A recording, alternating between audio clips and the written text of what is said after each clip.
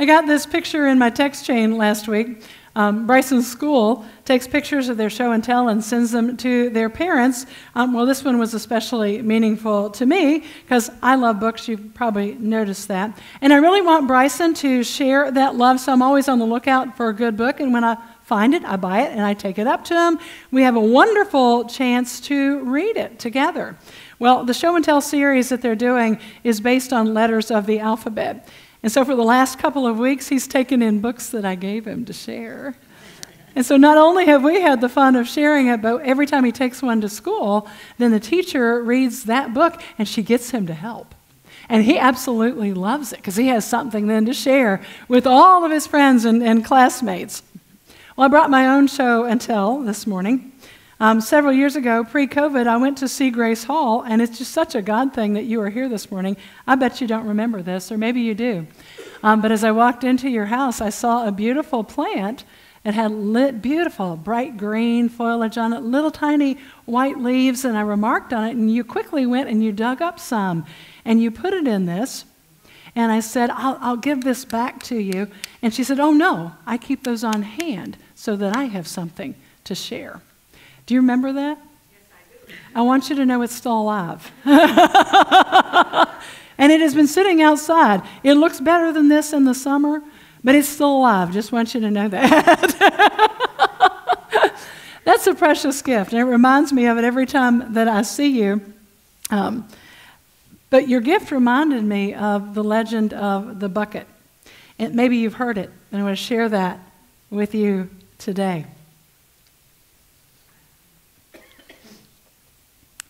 There was once a man, a wise man, who carried a bucket everywhere he went.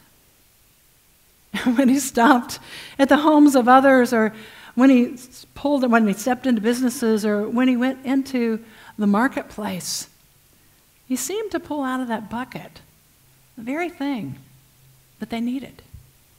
Sometimes it was tangible things, bread, a few coins, tools to help make or repair. Sometimes it was a wise word of counsel or an encouraging story. No matter what situation he walked into, there always seemed to be something in the bucket to make a difference in the lives of others.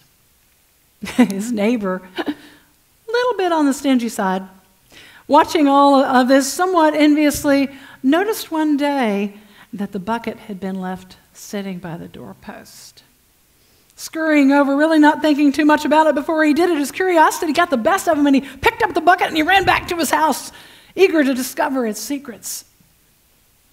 He watched a little guiltily as the neighbor came out of the house and reached for the bucket and didn't find it. But to his dismay, when he looked into the bucket, it was empty. He watched as empty-handed his neighbor headed off on his journeys anyway, stopping here and there as was his custom, leaving behind him the same trail of joy.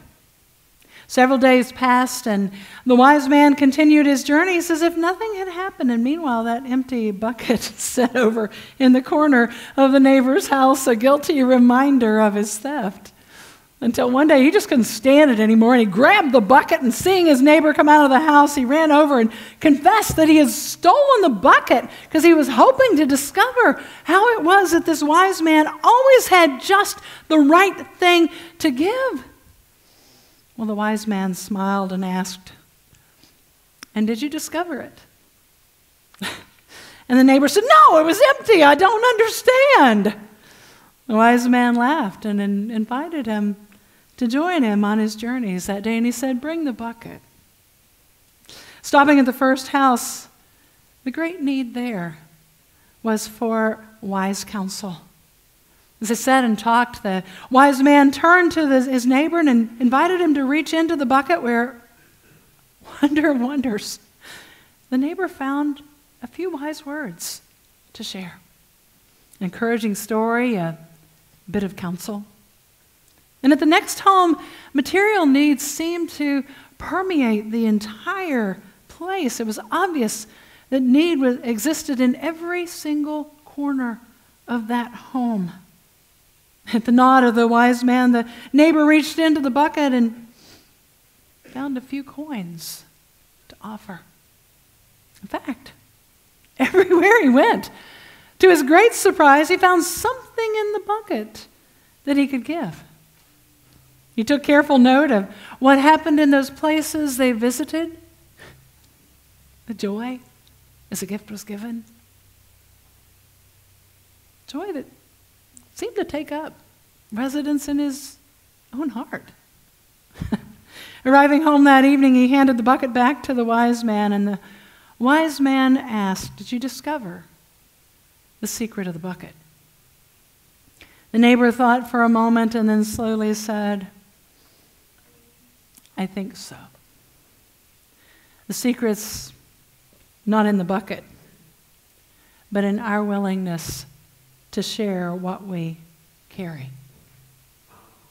And what happens as we share those things, the wise man prodded? Joy in all those places and in you. Joy. The wise man laughed and handed him the bucket and said, "It's now yours. Carry it wherever you go." Well, that's the legend of the bucket. 2 Corinthians 9, verse 11 explains how that works in our lives. God's promise is that we'll be made rich in every way so that we can be generous on every occasion, and that through us, that generosity will result in thanksgiving to God. But you say this passage is about stealing. Yes, it is. Both Malachi 3 and this verse in Ephesians refer to the same thing. In Malachi, God is angry because the people aren't bringing the things in their bucket, tithes, and offerings. It is not that he needs those things. Do you know he owns the cattle on 1,000 hills? This is a given. But those tithes, they were to be used to build up the ministry at the temple, to provide priests to teach the word, to offer healing, to pronounce forgiveness, to decide legal cases justly, all of which pointed to the majesty, the justice, and the awe of our incredible God. Likewise, the offerings that were to be collected every 3 years were to be taken into the storehouses so that every single person could be taken care of. No one was to be left without something that they needed, from the foreigners among them to the widows and the orphans. Because to leave somebody uncared for was a poor reflection on God's ability to provide. His resources are endless unless they're not offered for his use. In Ephesians, Paul writes about that same issue, this community of faith, this church, he writes, is to be built up as each one does his part, as each one shares what's in his bucket. As a people of God, we've been given much to share, haven't we? Prayers. I'm grateful that we have a place to take those together. We've been given spiritual gifts and talents that are to be shared. Can you share those if you're not present? Time, the ability to serve, stories of what God has done in our lives, wisdom and counsel from the Scripture. Each of you has something powerful and life-giving to share.